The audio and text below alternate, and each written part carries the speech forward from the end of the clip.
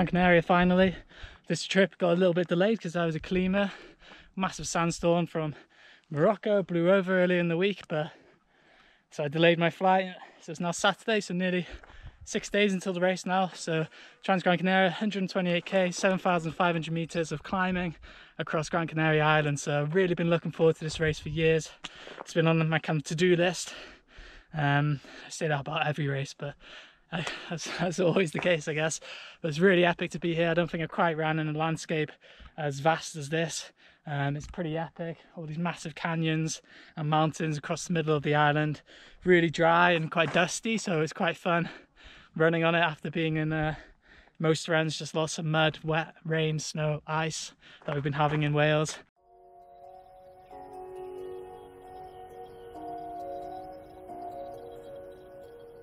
So training had definitely been different in the lead up to Gran Canaria. I've been in Wales for my first time over a winter, for the first time in a few years. That was definitely a little bit of a shock and something to get used to. Training in those colder climates, colder conditions, out on the Brecon Beacons. But I was really confident that I was able to simulate the best training I could between the trails there and then the training that I was doing from the front door in my home in Cardiff. So from Cardiff we got some small hills, some small mountains, but some good bike paths and some good local trails to run. So the combination of getting the longer days in the mountains, but also made sure that I was spending a lot of time over the winter focusing on the key ingredients that are definitely important if you're looking to be towards the sharp end of these ultra races. So making sure I was getting some good speed sessions in there, some strong hill sessions as well, making sure that I just wasn't focused on volume but focused on the quality. So I'm just recceing some of the course today. So I've just started just below Rocky Nubelo. It'd be good just to see this high part of the course a little bit more, know what to expect on race day. These trails are so much fun. So I'm on my way back up to Rocky Nubelo now. After this point in the race, I think it's around 85k. You then have pretty much a marathon to the finish. For the most part downhill, so nearly kind of 2,000 meters dropping downhill for 42k. There's definitely still some climbing in there, but primarily downhill. So this is the point in the race I wanted to check out, to know when I'm getting to it, what it's going to be like, and try and envision how I'm going to feel and what I want to do in that last 42k. Obviously you want to be able to hit it hard with good legs and descend and just move well with good efficiency in this last part of the course.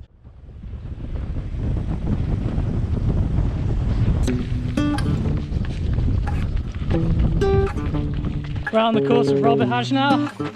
How you doing, Robert? Getting pretty hot. Massive kind of canyon lands and just epic views up into the mountains before we head down back towards the city.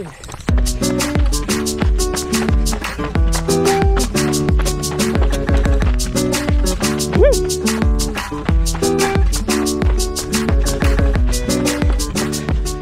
So inside the canyons now in the last 10k of the course, and it's just almost like a dried up riverbed, so it's pretty tough underfoot if you're tired.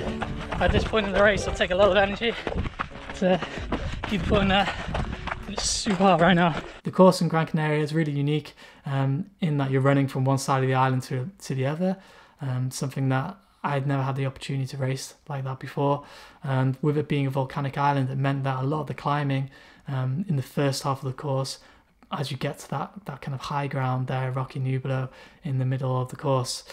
So that was something that I was definitely keeping in mind, knowing that in the back end of the course I was going to have a long descent before a really tough river section. Having that opportunity to run with Robert in the river section was really helpful. It was good fun to run with another strong runner, allowing us to really scope out that last section of the course, which a lot of people always find really difficult and really tricky, as it's coming into the heat of the day when you get there, and it gets really hot really fast in those canyons. And it's definitely an important part of the course to really try and hit and have a good idea of when you're feeling that tired and that fatigued towards the end of an ultra, and you've been running all the way through the night, to then be hit with that kind of heat towards the end of the race. It's important to know that section of the race and have the confidence that the finish really isn't too far away, so that on race day you can really make the most of that section. Really good fun on that last section. Didn't seem too bad today, but I'm sure in the race, once you got 120 odd k's in the legs, or 100 k's in the legs before you get to that section, it's going to feel a little bit tough, pretty rocky. and a bit challenging if you're tired and fatigued. So hopefully feel good at that point and race for it and get it done. I hope we run on the race same as today. Yeah, easy. Hopefully, yeah, no problems.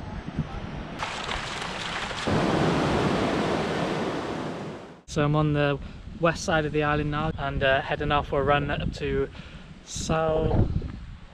El Sal, a little village in the mountains here. So I'm driving up to the mountains now from the coast. It's just spectacular on this side of the island, really stunning. A lot more green and dense, a bit more vegetation than on the south. So I'm really psyched to keep driving up and see where we end up, just so I can check out some sections of the course over there.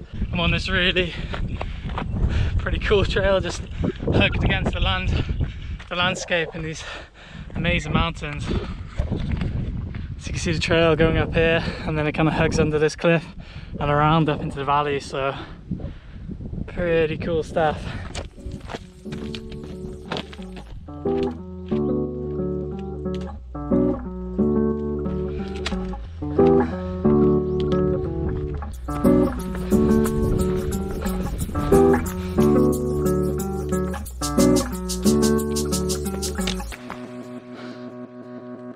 Taking it easy, trying not to overdo things. It's Monday now and the race is on Friday night, so yeah, I should try and not get too much vertical on the legs really this week. But just today I'm on the course.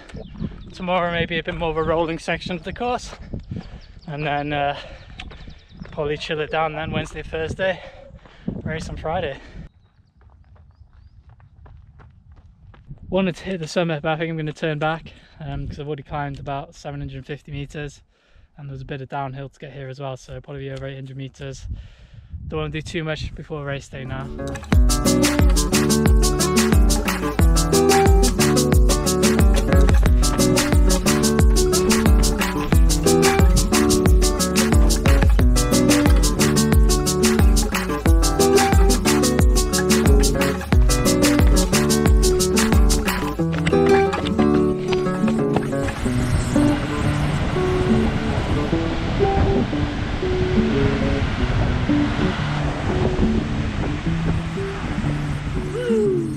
So when it came down to seeing the course in the week leading up to the race, that was a really valuable, really important aspect of any race when you're looking to really perform your best within an ultra. It always makes those bigger climbs seem a lot smaller when you know them, just as it would within a training run back home. So that was really the goal with the recceing. I was trying to get to the high points just to check out Rocky Nublo, have a little bit of an idea what the trails would look like, the conditions and the foot, and have a bit more of a plan going into the race of what I was hoping to do to achieve from a time perspective, but also from a mental perspective at those areas of the race. So how did I want to feel when I got to that part of the course, and trying to visualize that, or what happens if I feel this bad when I get there and I know I've got this massive climb ahead of me. At least that climb will be a little bit more familiar. Another day, another bit of the course, nothing too far. Just getting a bit more course in the legs, just check it out, keep myself busy.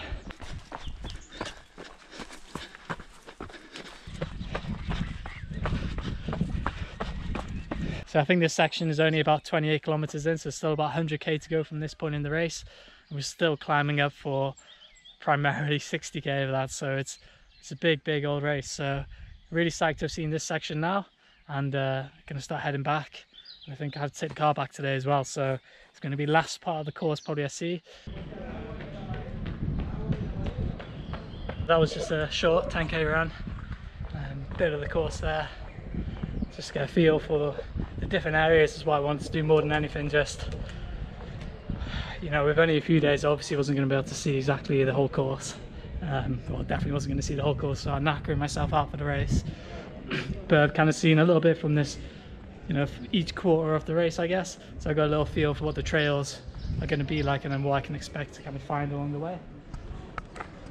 So it just gives me a little bit of a vision of what's happening. But I'm glad I got to see some good key parts, which are Rocky Nublo, and then the last section, the last 20k of the course, which is the really important section to know.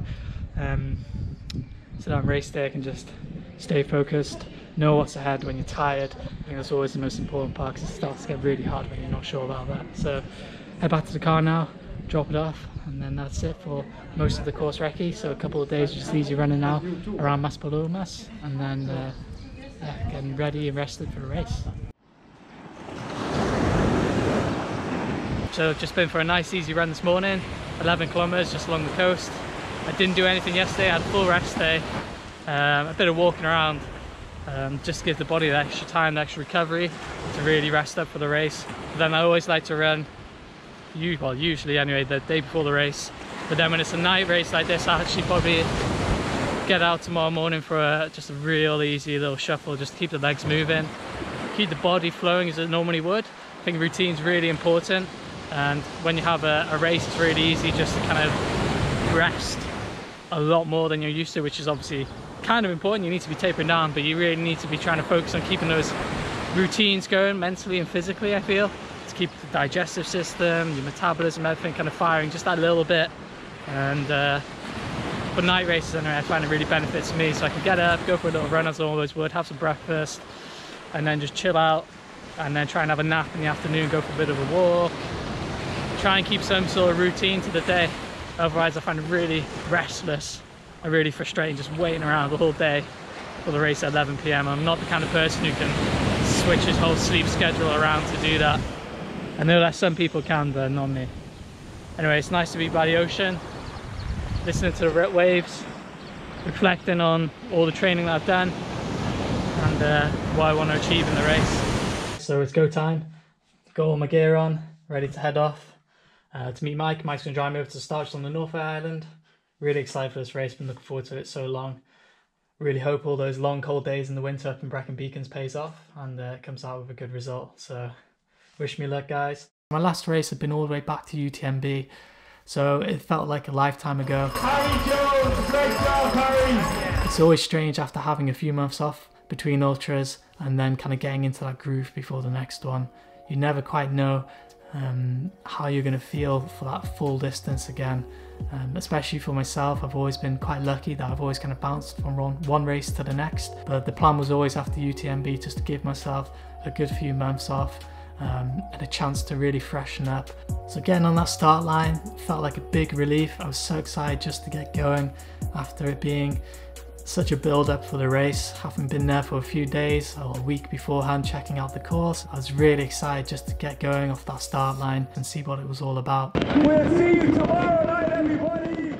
So as soon as we started along the beachfront, the first kind of few kilometers there you're running along the beach which was a bit tougher than you'd imagine when everyone's going so fast off the start line. Soon though I found myself on my own after having lost touch with them, going through one of the villages early on. But I was feeling really good, really relaxed, really confident. You know, I was up there maybe top 5, at least top 8 maybe at that point in the race. I'm feeling really good and settled into pace, which is really what I'm always after within that kind of early stages within an ultra. You kind of want to go off giving yourself a good chance to be in good standings, but you're really looking forward to that moment where you can just kind of relax into the race, settle into your pace, and and then see what comes later on as people start to get tired and people start to move up through the field.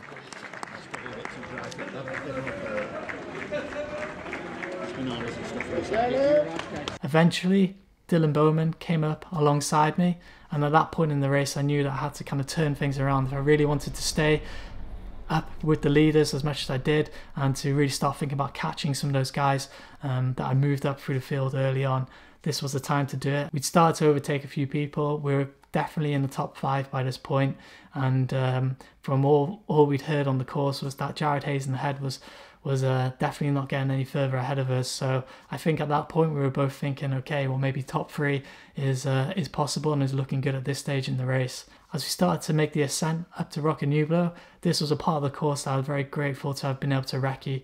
I knew that once I got to Roque Nublo, we had a lot of descending ahead of us. So there was certainly some climbs ahead, but the majority of the race then had a net downhill, which was something that I was really looking forward to that stage, knowing that it was still a marathon to go.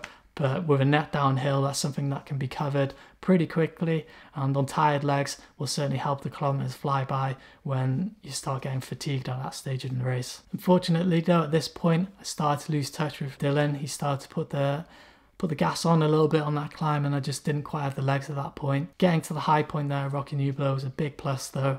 Seeing the views was really epic. The descents were really quite gnarly in some places. I did take a bit of a fall at one point, which definitely woke me up a little bit. I think I was being a little bit lethargic maybe at that stage in the race. I kept telling myself just to hold on for that river section, get to that river section, be one of the last aid stations. You have an opportunity to really cool yourself down, throw some water over the head, and then just really push on to the finish, knowing that from that last aid station through to the finish, that river section is something that was familiar enough after having ran it once with Robert the week before, but also knowing that really there was no more major climbs ahead.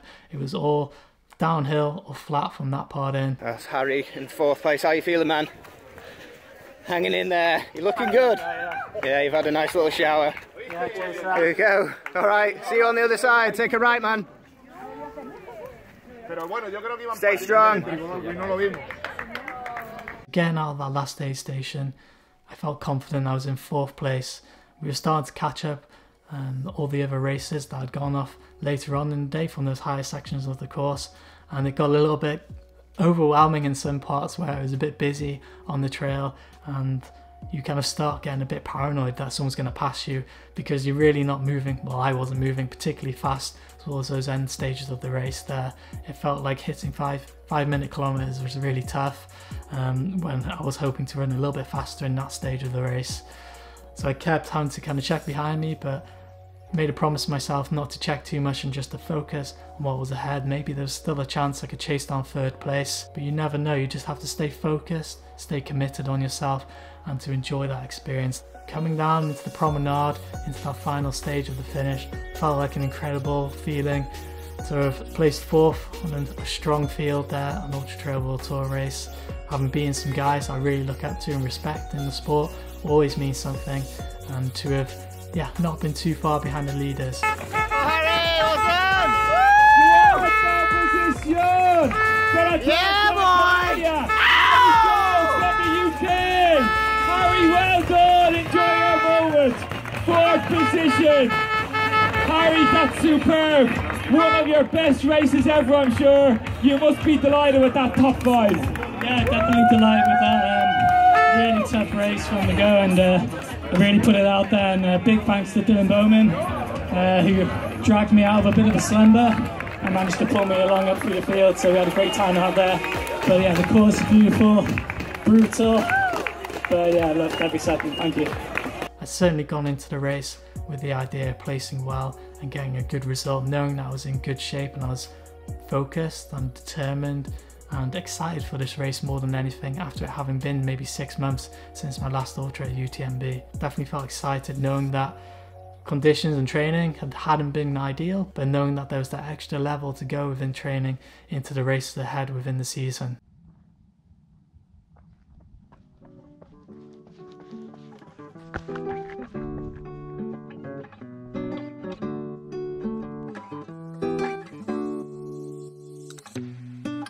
TGC was my last race, and it's been really strange not having the opportunity to be able to race again since then. It ended up being a good few months before I could get to the mountains again, before I could really explore my local mountains in the Brecon Beacons, and that was something that I learned to really appreciate again within that time frame, was just how much those mean to me. Whether I can race or not, just being out in those landscapes means everything.